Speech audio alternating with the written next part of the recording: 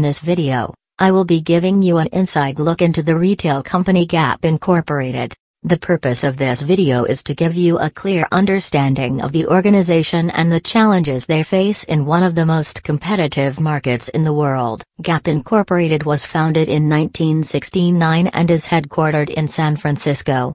Gap is a popular retailer providing clothing, accessories, and personal care products. With about 136,000 employees and about 3,100 company-operated stores and 300 franchise stores, our presence is felt around the world. Gap Incorporated consists of the brands The Gap, Old Navy, Banana Republic, Piperlime, and Athleta. Gap also has its own retail outlets called Gap Body, Gap Kids and Baby Gap. Gap operates from a hybrid divisional structure by geographical region and by product. This helps them be more efficient and effective in the market. One of the key divisions is the external environment.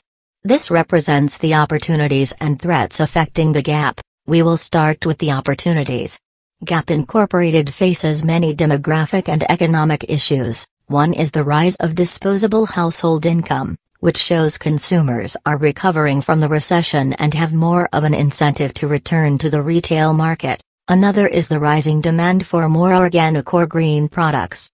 In 2008, Banana Republic introduced products featuring organic cotton and other sustainable fibers. They believe that it allows them to innovate, create value for their business, and meet the expectations of their customers, employees, and shareholders. Next, we should examine the external threats. One key threat is high unemployment and cost of living due to the recession. If consumers don't have money to buy their products, it will cause a decline in sales, costs will go up, and this would definitely be bad for businesses, not just the Gap. One threat of the external environment that was interesting to me was the effect that the increased cost of natural gas and oil can have on the company. These costs can affect transportation costs and the price of plastic packaging the products come in. The Gap Incorporated's products are imported from global distributors, so increased costs could affect them getting their products, thus decreasing sales and consumers. The next key division is the internal environment. The internal environment examines the strengths and weaknesses that affect the company and its industry. We will first start with the key strengths. One of their biggest strengths is brand recognition. Gap Incorporated has one of the most recognizable brands in the world. Due to their brand extensions and the expansion of their product line, Gap Incorporated has seen an increase in revenues for the past year. In 2012 you saw a slight decrease in their sales, but this year they bounced back with a significant increase in 2013. Another strength is their franchising in the global market. Gap Incorporated franchise agreements with unaffiliated franchisees to operate Gap or Banana Republic brand stores worldwide. The last strength is their return to television advertising. The Gap took a 4-year break from advertising on television with its very well-known commercials. Since the company has started to see a significant turnaround for the Gap Incorporated, they decided it was time to return to the commercials they were once so famous for in the past. Next, we will examine the key weaknesses affecting the company.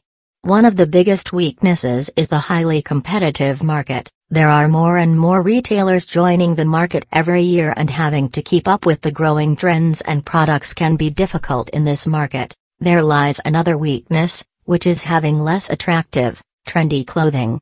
Gap's product lines are less attractive to consumers who are interested in trendy clothing. Some of the weaknesses Gap Incorporated has are in the global market.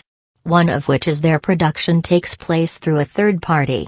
The Gap Incorporated's clothes are manufactured overseas. If something were to happen production-wise, it would be impossible for the stores to get their shipments, and then they would have no product to sell. Third-party vendors can also cause product shortage, shipment delays, and increased costs. One last weakness in their overdependence on North America, because they account for 83.6% of their revenues. Next, we will address 2 challenges facing the Gap Incorporated and some alternatives to help the company combat those challenges. One challenge the Gap faces is competing with the competitors in one of the biggest industries in the world. Some of their biggest competitors are Abercrombie & Fitch, Urban Outfitters, and American Eagle. This challenge really ties into the biggest challenge facing the company.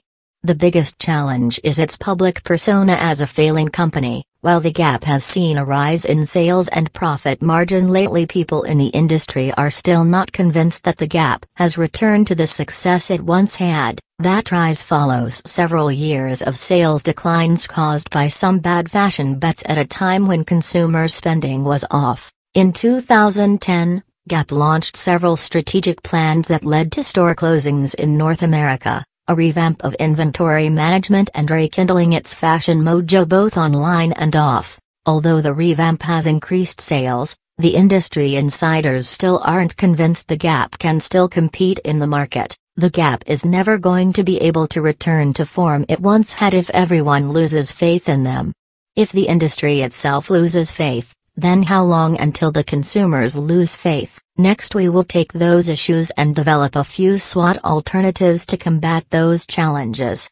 One alternative is to have sales or promotional for consumers. To help appeal to all consumer age groups, they need to come up with creative ways to appeal to all age groups. The next alternative is to create a trendy clothing line for consumers. With age groups on the rise, Gap Incorporated should create a creative team to keep up with the continuing trends in the fashion industry, so continuing production can be on trend. My recommendation for combating these challenges is the Gap really needs to step up its competitive strategy to compete in this market. They need to evolve like its competitors in order to keep its status in the world retail market.